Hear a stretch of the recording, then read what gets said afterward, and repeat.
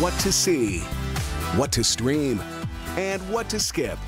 It's Movie Reviews with Ryan J. We are back with the nationally syndicated, 1 year older but better looking entertainment critic Ryan J. Good to see you. Wow. Happy belated birthday. Yeah, thanks. We'll throw that in there. He's aging right in front of our very eyes. Thanks. And aging well, my friend. Yes, you look fantastic. Thanks, as do you. Yeah. Thank you. All right. So And you're wearing a red pin, I noticed, for Go Red for Women. Yes, Loving yes. it. Like to honor with a little bit of ruby slipper there. I love that. Well, let's break down some movies, shall we? We shall. Okay. How about this first one, which is Knock at the Cabin, rated R in theaters. Wait, is this the M. Night Shyamalan one? Yes, Ugh. I love this movie. I bet you would. I love him. I love his brand. He's got his very own unique style of filmmaking. And I think this is one of his best movies. It's probably my favorite since Signs, maybe even better than Signs. Ooh. And what I like about it is it has a little bit of dash of horror, like horror elements, but it's not a horror film at all. Really? You could totally watch this. It's really a mystery thriller that is a spiritual dilemma. But there's there's little kids. I think little kids are scary in scary movies. I agree. Well, not this little girl. This little So girl's who's not in scary. it? Well, we have Jonathan Groff and Ben Aldridge there with their. They play a couple with their adopted daughter, and they basically are on this vacation in the secluded cabin when knock comes at the door, and these four strangers come and present with them a spiritual dilemma that they have to deal with, and it is so suspenseful. And what I love about, first of all, I love Jonathan Groff. He's like, you know, my Hollywood husband, okay? Oh. And then Ben Aldridge is fantastic too. And I love the pair of them. Their chemistry was amazing. There's a lot of flashbacks in the film that show you like about their relationship and that sort of thing. And Was it a book? it was a book. Now, here's the thing. I didn't read the book, but I read up on the book, and this is so drastically different from the book. Okay. I think that people who read the book, if they're expecting to see just that, they'll be very disappointed in this movie. I mean, major, major changes. Some of the biggest changes that could conceivable in adaptation. But I didn't know that when this movie ended. I knew there was a book, but I didn't know it was so changed. And I like the changes in the sense that it gives you a little bit more what American audiences want from a movie. I'm going to tell you, because I saw the trailer in between while I was watching something. I won't give anything away because I know you don't like spoiler alerts on anything more than what you've said.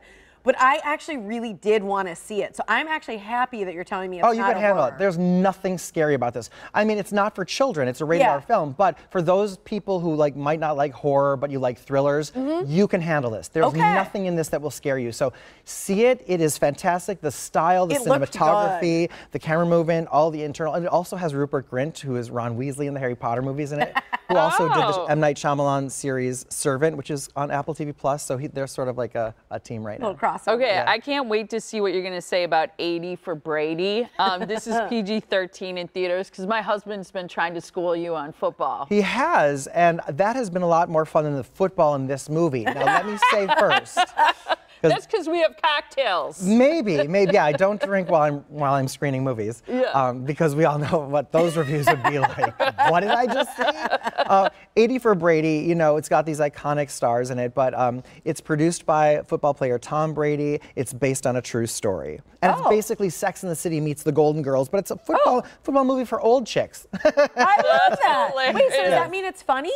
Oh, it's a major comedy. Yes. Oh, did you laugh?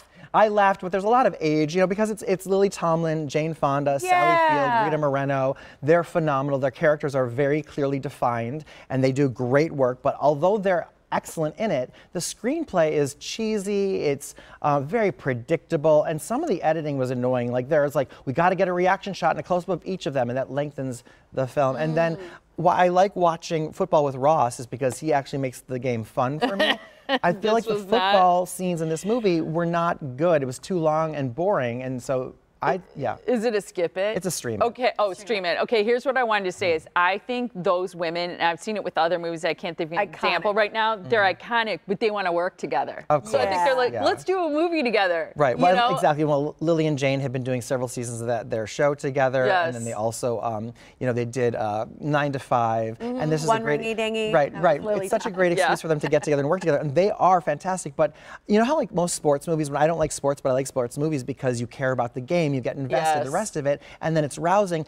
The football moment, which is arguably the last third of the film, I didn't know what was going on or care about the game at all because I wasn't invested in the game as much as I was those characters. For that Well, that's reason. a good thing. 'Cause Yes.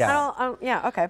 All right, the last one, because we're running out of time. Spoiler alert, this is on Peacock. This is also a true story based on the novel that is written by entertainment journalist Michael Ausiello, who worked at TV Guide, he worked at Entertainment Weekly, and he created TV Line. Okay. Who's in this?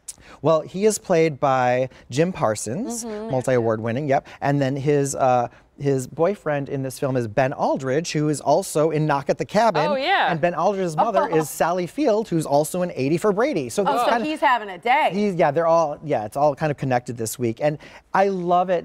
It's spoiler alert. His book was Spoiler Alert, The Hero Dies, because in this, his husband does pass away from cancer. And you know that going in, that's right away. And then it backtracks and shows it's a major tearjerker, very sad, but a very real depiction of a great, loving, unconditional relationship and family here. So is it drama or comedy? It's a dramedy, but a major, major tearjerker. Some people like that. Stream it. It's on Peacock. It's streaming today on Peacock. Yeah, I loved it. It's very relatable. Awesome job, Ryan. You can follow him on social media at Ryan J Reviews. For his full entertainment reviews, you got to check out his website, and that is ryanjreviews.com.